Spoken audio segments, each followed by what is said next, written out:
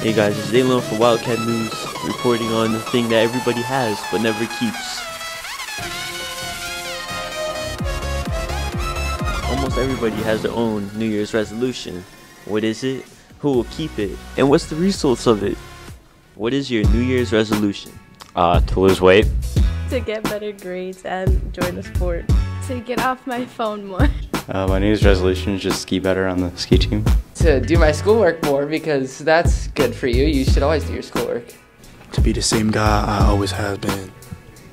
G-Money. What are the personal and financial costs of keeping your resolution? Well, I'm on a veggie-only diet right now and a gluten-free diet. No cost, just to keep progressing and doing good. Oh, well, I mean, I have my own ski gear, but keeping that all good, basically. Literally nothing. I just have to come to school and do my work. So it's free. But I'll be more intelligent if I complete my New Year's resolution. A lot of blood, sweat, and tears. Have you ever kept your New Year's resolution?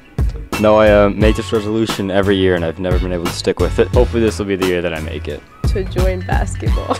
Yeah, a while ago I wanted to lose weight more, and I lost weight. So, I mean, that was it. No, I've never kept a New Year's resolution, and I've never had one either. This is my first New Year's resolution. I'll try to keep it. Yes, I have, and that was being a fly guy. Always have been. Probably always will be. Are you aware that only 8% of people keep their New Year's resolution? And are you going to be the 92% of the people that don't, or 8% that do?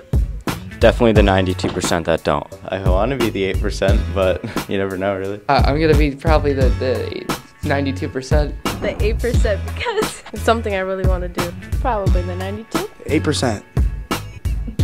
I was born fly. This has been Daylon from Wildcat News. See you around that high point.